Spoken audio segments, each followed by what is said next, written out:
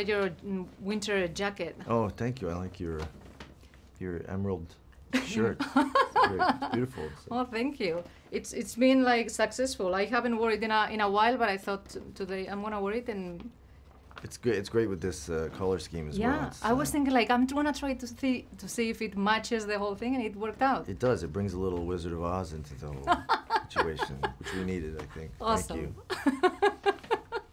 How are you, Ryan? I'm good, thank you. How are you? I'm good.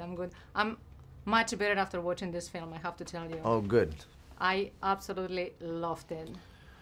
And I'm not a big fan of musicals, and this was just amazing. But it's not just the music, it's everything. Everything is just... What is it about musicals that you don't normally like? Because this seems like a real movie. Musicals are like very over the top, like you know it's a musical. This didn't feel like a musical. It was like a story told with a few songs here and there and a dance, but right, yeah. It doesn't feel like that. It was okay. It was really amazing. Well, anyways. Good. Mission accomplished. Yeah, Thank you. yeah, indeed. So your character, he doesn't want to compromise his convictions. Do you think in this business you at some point you need to compromise a little bit in order to move forward, or is not necessary? I think compromise is integral to the creative process, and it's more about finding a way to find a way to make those compromises into opportunities, and not see them as obstacles. Otherwise, you can get really stuck. Yeah, I think that's the only way to keep moving forward and being creative. Yeah, that makes sense. In the movie, without revealing anything, you have a great love relationship with Emma's character, and then you have your dreams, and she has her dreams.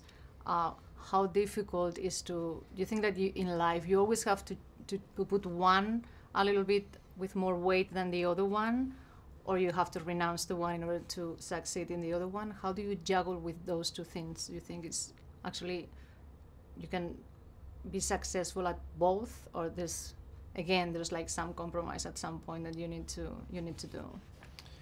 I feel like there's an infinite amount of combinations of people and careers, and so it's the options are infinite. But obviously, this is a problem that is not unique. It seems like it's resonating with the audience. You know, that a lot of people feel like they're either one character or the other. So it's interesting, fertile ground to explore in a film. I have to say that I fell in love with your character in the film. Oh. I find it amazing. I liked him better than I liked her. I felt this way. I don't know whether it's true or not, but I felt he was more genuine. He was more in love with her than she was with him. Oh, that's interesting. I don't know. Maybe I'm completely wrong. No, but that's what I think got. It's open for interpretation. Yeah, you know. I guess. Well, there's a sentence that you say in the movie that it resonated with me. That it says that this city worships. They worship everything, but they value nothing. And you cannot agree with that a little bit? That's I added that line because it's something my girlfriend said to me one day. Oh, really? Yeah. Oh, wow. She was kidding, but I thought it was such a funny... It's awesome. It was such a great thing to say that I put it in the movie. Well, it actually makes a lot of sense. I don't know if it's 100% true. No, she said she was kidding, but there's some truth in that, I think. Yeah. Among all the things that acting implies, what has been the toughest for you to deal with over the years? Over the years? Among all the things that acting implies, like doing press junkets, like dealing with like paparazzi, or like having to deal with some producers, I don't know, like, or what has been like the toughest thing for you to, like, you're like, oh God, this is like something that... I always feel weird complaining about any aspect of this job, because although it does have its struggles, it's really a wonderful job, and I feel very lucky to do it. And any job comes with its you know, it's hardships, I guess, you know. But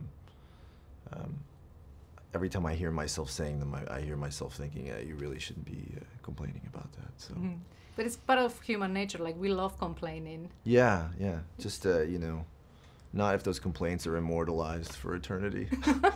Better to just do it quietly amongst your friends. Yeah. I read recently that the song "Don't Stop Me Now" by Queen is the happiest song in the last 50 years. Okay. They did a scientifically study, and Okay. that's what they came up with. Oh. So I was wondering if what's your favorite song, the one that you listen to when you're a little like down or whatever. I